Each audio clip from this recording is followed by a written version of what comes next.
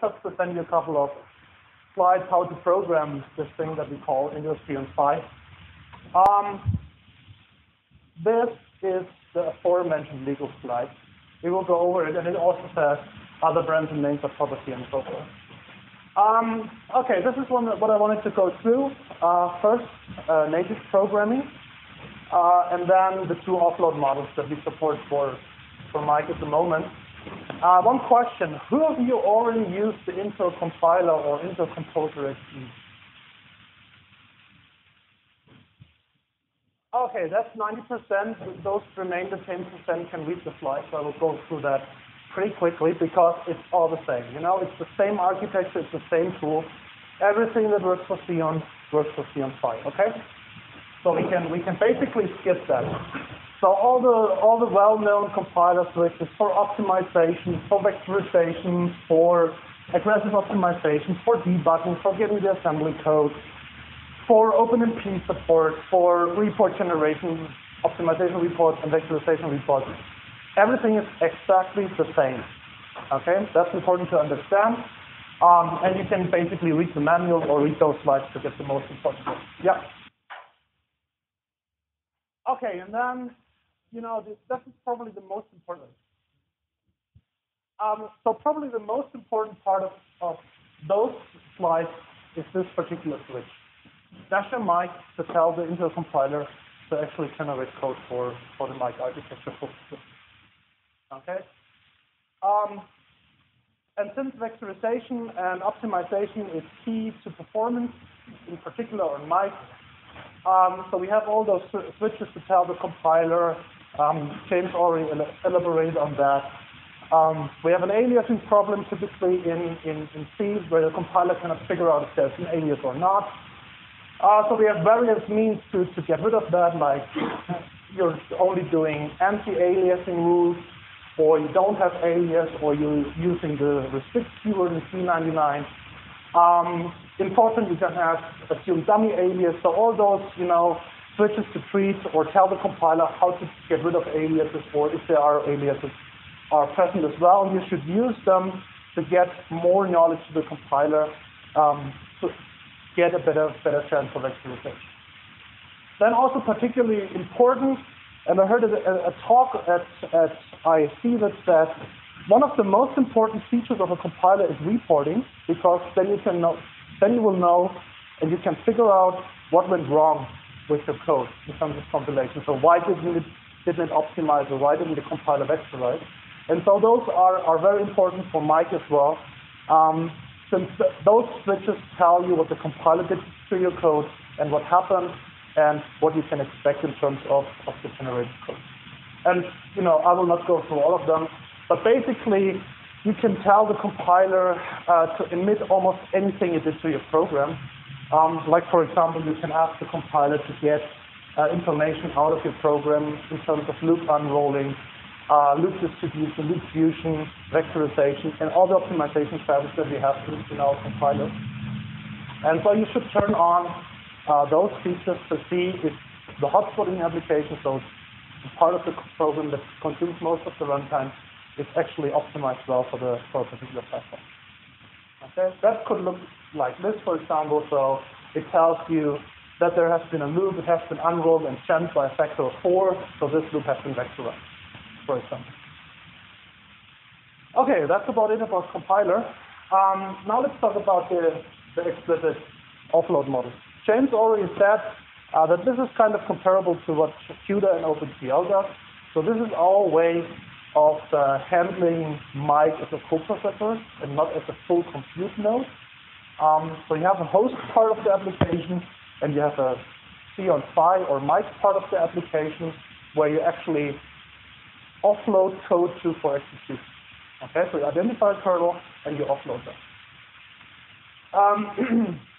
We have two different ways. We have offload pragmas, or C, C++, and Fortran. And we have an explicit offload syntax with keywords, which is only applicable to C and C++. Okay, and we will go through those. The important thing to understand, though, is offloading and parallelization in our model are orthogonal to each other. If you recall James' slide about all the programming models that we support for C on Phi, you can imagine that tying the offloading to those programming models would be a nightmare. You would have an offloaded version for TDD, offloaded version for Silk, offloaded version for OpenMP, pfret offloading, what else? MPI offloading, offloading. So each programming model would have its own offloading capabilities. And so what we did is, we have an offload model, and this model just offloads whatever code you have.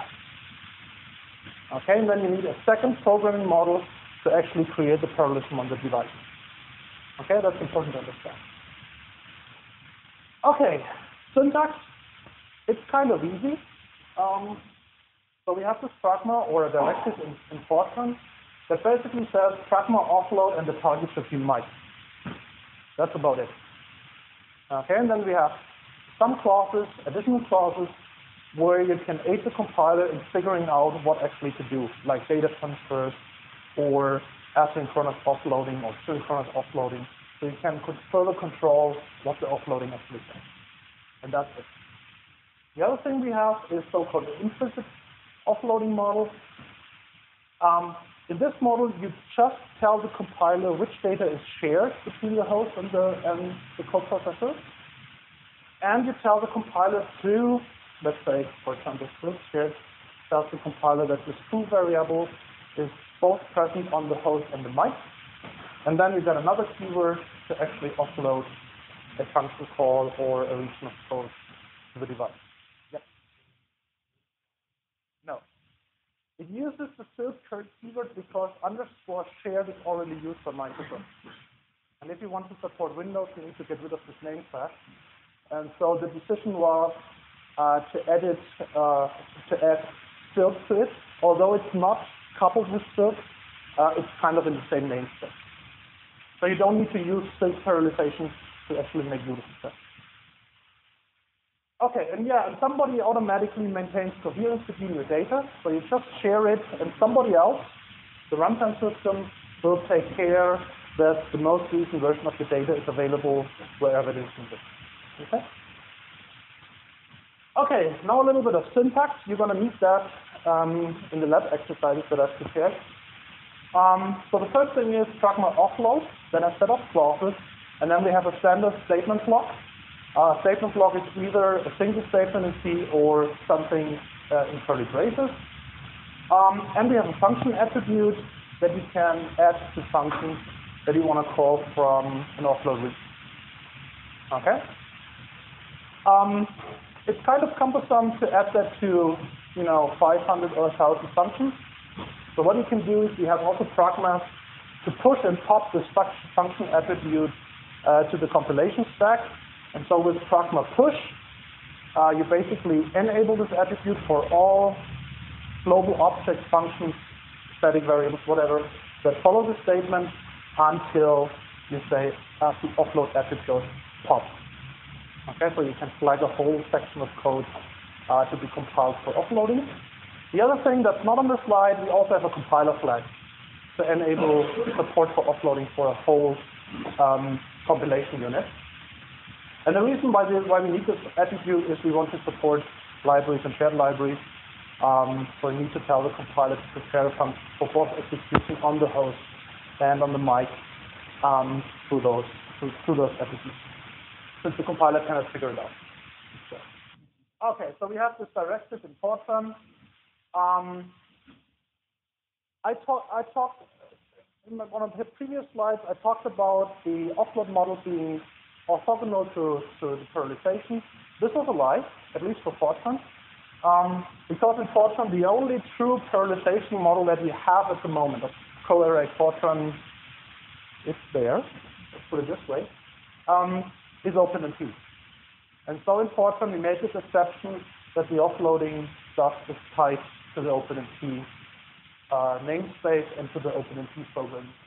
But basically it's the same. So directives, OpenMP, offload, and then the same with an OpenMP construct following, or a single statement like a procedure call or whatever could be done as well. And also the attributes to offload or to mark modules and functions procedures as offloaded. offloadable. Okay, in code, this looks like that. So on the left, we have a C example. If you add pragma offload target mic to a loop, guess what? You're offloading a sequential version of that loop to the coprocessor. Okay, if you want to have that running in parallel, you would add, in this case, something like OpenMP parallel 4 to tell the compiler to also parallelize the loop. If you don't do it, you get sequential code. Okay? Easy, isn't it? Yeah. Fortran, the same basically. If you offload something like you call to the routine procedure, you get sequential code on the coprocessor. If you want to parallelize the code, please add an OpenMP parallel statement to the offload pragma to tell the compiler, hey, this loop should be parallelized to execute and so on. Okay? So this is the source code with pragma added, and this is what happens to your code internally. So this is kind of a high-level description of what the compiler does to your code. So in the main routine, you basically check, is there a mic? And if yes, please initialize the mic. Okay? Then we jump into this F function, and at the end of your application, we basically tell the mic to shut down and to unload whatever we sent in. Okay? Next up, we compile the F function. So for the compiler from this pragma creates an if statement that says, if there is a mic available and ready to take on some work, then we are going to send data to the mic. We will invoke a special version of that particular code that you flagged with the offload pragma, send it to the mic, and execute it there. In former times, this has been called a remote procedure call. Nowadays, we call it offloading because it's kind of a new concept, but you can view it as a remote procedure call that the host sends to a remote process on the coprocessor to execute this fraction of the code. Okay? And when the code is finished, you basically receive all data that the code generates on the coprocessor back to the host. Okay? And if there is no mic, we just execute the code in a standard way. Okay, so for each offload pragma, basically what the compiler does is it creates a code path running on the host only, and a code path running also on the coprocessor, and depending on whether the coprocessor is present or not, it will choose either one. Okay? Okay, and then this G function, which we call from the offload, it could be in a different source file. So we added this attribute target mic to tell the compiler to create a standard version of G for execution on the C on host, and a G mic working on the coprocessor. Okay. Okay, I talked about a lot of clauses that you can specify, and basically the compiler tries to do the right thing for the compiler's definition of right. Okay, so sometimes the compiler is not smart enough to figure something out. So the first thing that you obviously need to specify almost always is where you want to actually put the code to. So in this case, it's target mic, and we left a placeholder there to support also something like reverse offloading, or probably in future to something else. Okay, whatever that else may be. And in terms of C on file, you can specify a card number. So in case you always want to hit the same coprocessor card, the same specific coprocessor card, you can attach an integer ID to make sure that this coprocessor is used. So for example, if you upload data to it, you shouldn't at the next offload go to some other card, right? So that's why we have it. Then we have in, out, and in, out. So the compiler tries to figure out what data transference needs to be done, but sometimes it cannot tell. And in this case, you need to specify in to transfer data from the host to the coprocessor, out to transfer data back, or in, out to transfer to the coprocessor and back after that. Okay?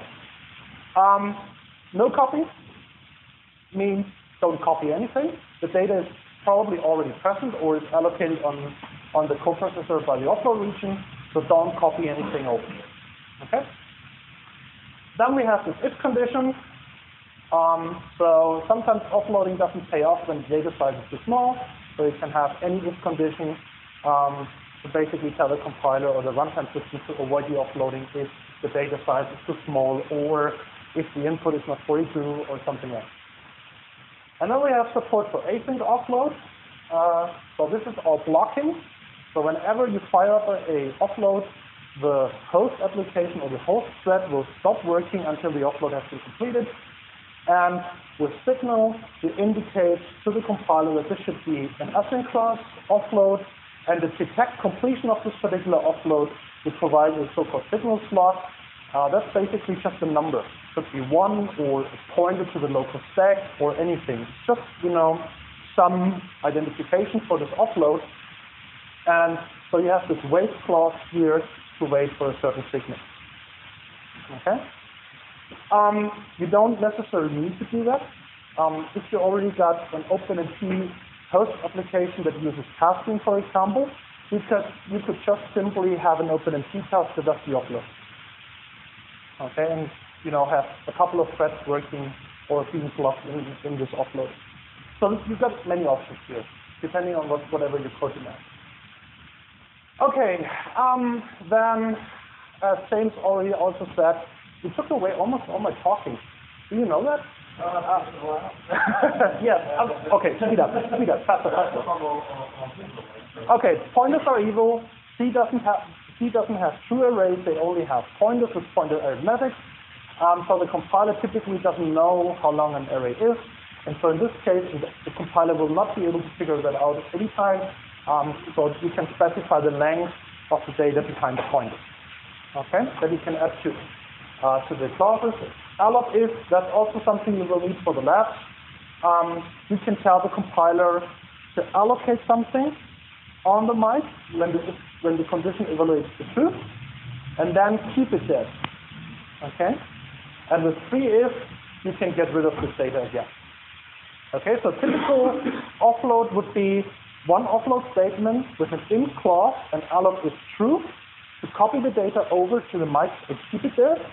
Then you do a couple of other offloads and you work on the data, and the final offload does an odd clause with free if to tell the mic to release the data.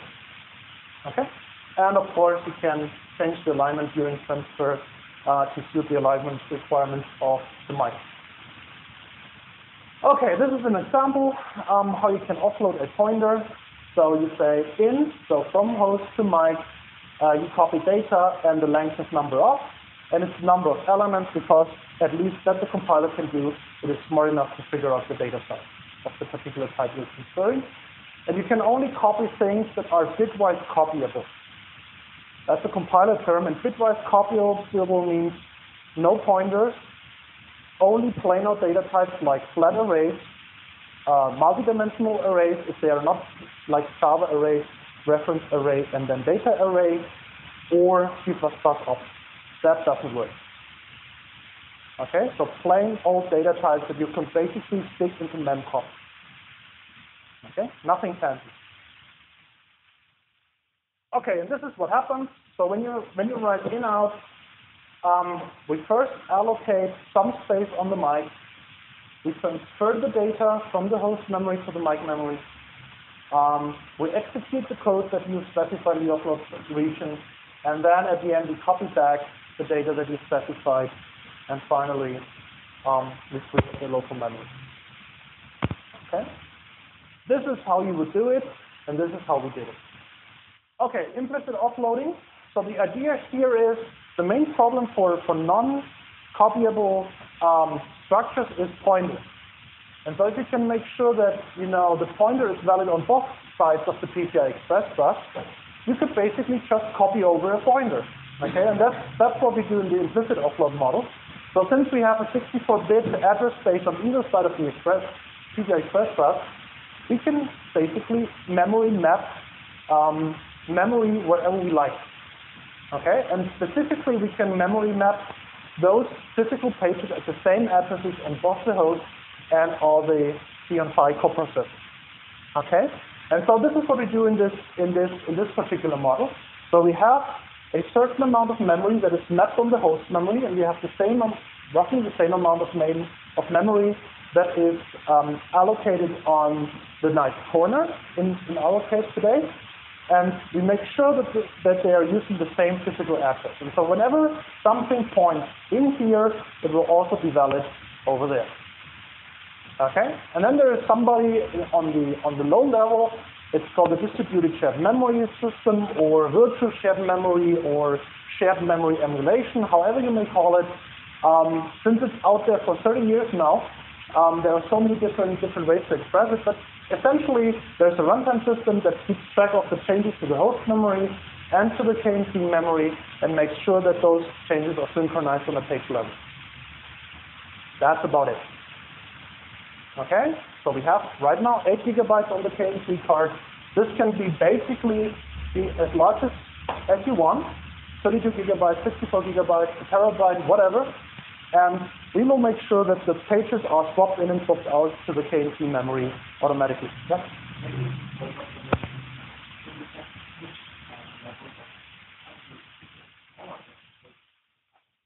Okay, it's done on page granularity, so full K. And so you get kind of 4 shares. So you got one variable at the beginning of the page, the other one at the end. And you know, the host touches the first variable, the KMT touches the second. What happens to the page? And the answer to that is that internally we create a twin, or that's usually how it's done. We create a twin of the page.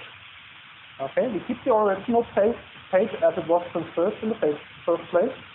Then we change it and we update it. And when we send back the changes to the owner, we compare the twin and the updated page and only transfer the difference.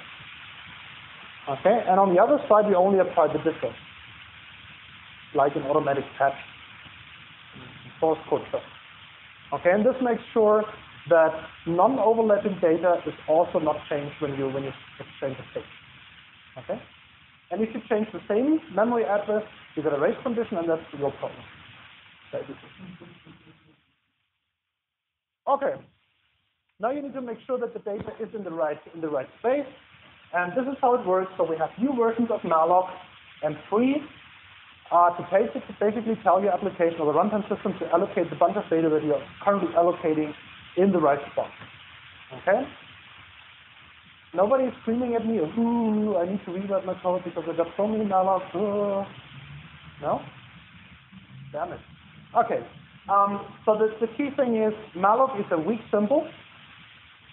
Okay, so you can simply change it at link time, at dynamic link time, for example, if you want to have all mallocs going to the shared memory or the virtual shared memory, or you can still, change the semantics of malloc through if-that or whatever. You can implement it yourself.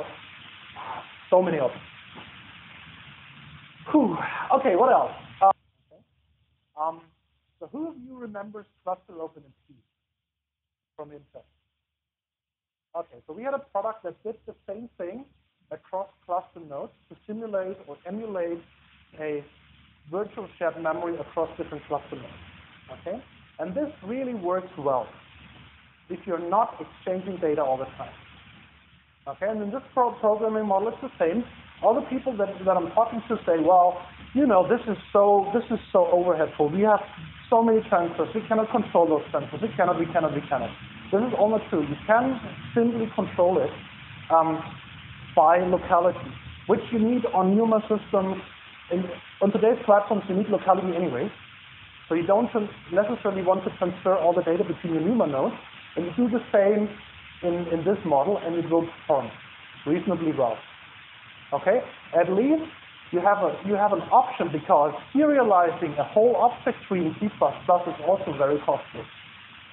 Okay? And probably this is just faster than your manual serialization of C++ objects. Okay? Could be faster. Okay, I already said that Intel is definitely incorporated into that. It's not actually part of it, so you don't require C++ to make use of it. But it kind of blends well with the C++ program. We have those keywords. So a shared function is a function that exists both on the host and on the coprocessor. Then we have this X, which is shared, so X exists on both ends of the Peter Express bus. Then pointers are funny because now you need to know how you reach a declaration in C. So this is a P, which is a pointer, a local pointer, that points to shared data. And the shared data is in, okay, from right to left. This is a P. The P is shared, and oh, by the way, it's a pointer to in. Okay, and it should point to shared data. Okay, so you can put this shared flag wherever it makes sense, like you can put a const modifier in C, C++. And yeah, we also have this offload attribute to push a whole series of silk shared modifiers to a whole compilation unit. Okay? Okay, this is how it works. So you can offload a function, you can offload a function to a certain card number, just as with the Pragma model. And if you want to do asynchronous offload, and this is why it blends well with Silk Plus, you just say Silk spawn offload function, and that's it. Okay, then a new Silk thread is created that takes care of the offloading. And then at the end, when you need this X, you would make a Silk spawn and wait for the offload to complete. Okay, that's why I said it's really simple. And you can also, of course, offload a whole Silk for statement to have a Silk for parallel loop on the code. Or if you don't like Silk at all, you can basically have in a Silk shared function whatever programming model you like. So here I'm, offloading compute pi to the coprocessor and using OpenMP internally to parallelize that particular bit. Okay?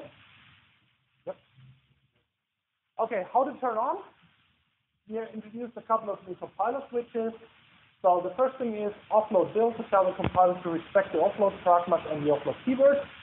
And then we have a new report-based, opt-report-based offload that tells you how much data, what has been compiled for offload, and what the compiler thinks the amount of data will be when it is transferred.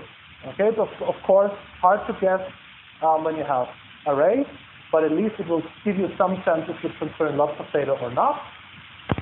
And for each, when you compile, you can have different options for the host and for the C/5 coprocessor. So you can have compiler flags for C, for the C++ compiler that translates the offload code. You can have an archiver switch for if you want to build an offload library or whatever, and also for the linker. So for example, a typical command line would look like this. We invoke the Intel compiler on the host. We don't care too much about performance because we are going to work on the mic anyway, so it's really sufficient. We want to use mass kernel library in offload mode, and for the coprocessor, we want maximum optimization levels to get vectorization, and whatever optimizations we have. And by the way, here linker, use the MKL from this particular directory. Okay, so it's highly integrated into the compilation structure, and you will face those options in the lab exercise. There is one single note, and this is my true personal note, so I'm not the Intel employee at the moment. Me as a computer scientist, I really like that shit. Okay, C/5 is a cool architecture. It's really fun to play with it, and I really hope that you make the same experience today when you get the first hands on. And so we already had a lot of questions. I think it's time for labs.